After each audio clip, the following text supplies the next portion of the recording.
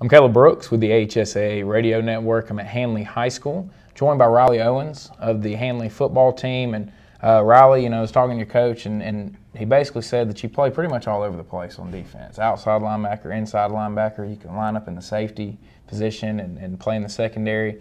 I mean, what is it that makes you so versatile out on the field, and how do you remember what to do at all these different positions? Good coaching helps me remember it, and good players around you. It's easy to do your job.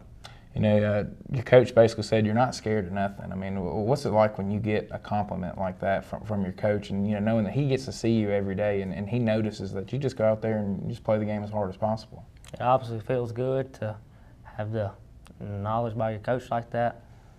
So, for you guys last year, record-wise, it wasn't what you wanted to end up. But you didn't end up making the playoffs, and that's a goal for every team. And, obviously you're one of the top half of the state when you're able to do that. But, what can you kind of point to last year that may have been the problem that, you guys didn't get to where you wanted to get to and didn't finish the way that you wanted to finish? We was young, obviously, but we was young, yeah.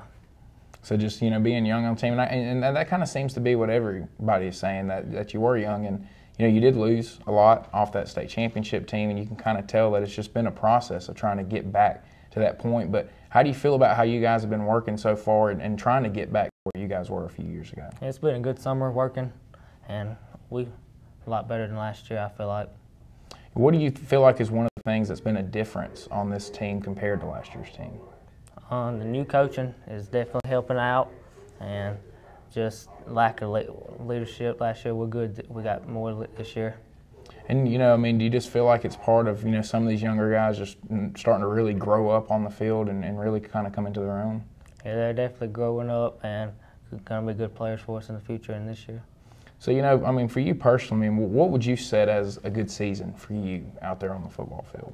I hope we make it to state championship, obviously, but third round, fourth round, second, somewhere around there. Yeah, anytime you give yourselves a chance, that's a good season. Well, man, I really appreciate you taking the time to join me today. Good luck to you as you enter into this season, and we look forward to seeing if you guys can bounce back and get to that second, third, fourth round. Yes, sir. Thank you.